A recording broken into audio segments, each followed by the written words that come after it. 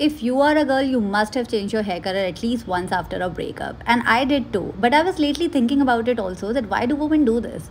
And I figured out that I think it is about control. When you're going through something big, difficult, or ugly, like a breakup, so many things are out of your control. But your hair is not. A change in a hair color or style can help you feel so much more better.